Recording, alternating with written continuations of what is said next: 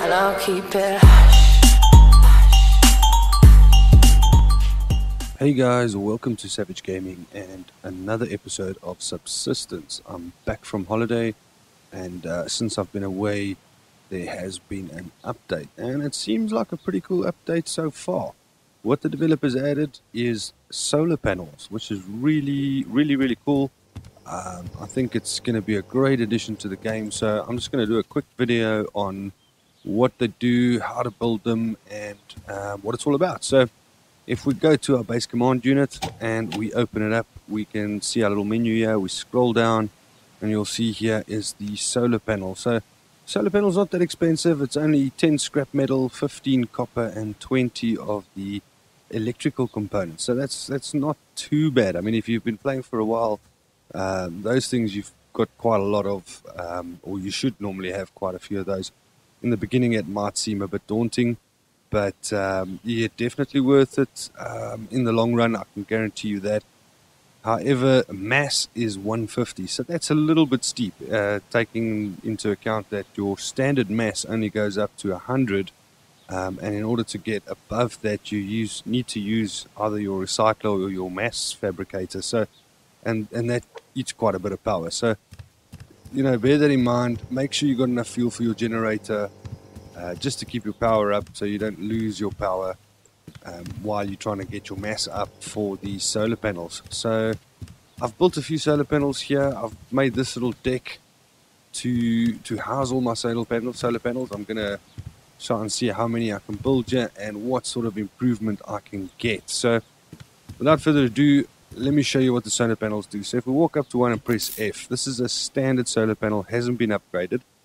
Depending on the amount of light it gets, so up here we'll see it says 69% light, it's giving me 0.05 power. So that's on a standard solar panel. This solar panel has been upgraded. So if we open it up, 69% light, and it has got 0.07. So it's a small difference in comparison to the non-upgrade. And the upgrade is quite a bit of iron, copper, mass, and so on. So not necessarily a cheap upgrade, but it's going to give you a slight improvement, depending obviously on how many you have and the light factor involved. So I have heard and I've read on the forums the second upgrade here, which increases the power by 25%, is a little bit glitchy and in some cases doesn't work. So the max the guys have been able to get out of this at 100% light is 0.9. So yeah, guys, just be careful when you build these. You know, build a few. It is nice to have. It does go over the 500 power limit of your BCU, so you don't need a generator in order to you know, get extra power during the day. So that's nice to have, especially if you want to run minerals at night.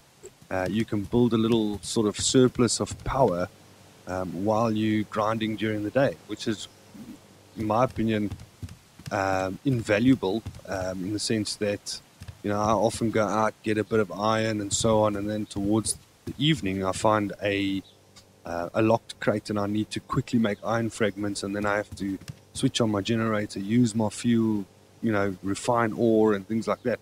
So this will give you that bit of extra power to be able to do that and do it comfortably.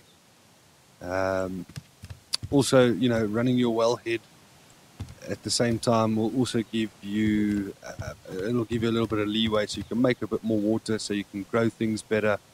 So overall, it's a really good improvement, and I think it's a good update for the game. And I think it's definitely going to be beneficial once it's been balanced nicely and, you know, all the kinks have been sorted out. So yeah, let's hope and look forward to the next update. I'm really enjoying this so far. I hope you guys did too, and I will see you on the next episode. Thanks for watching, guys. Cheers.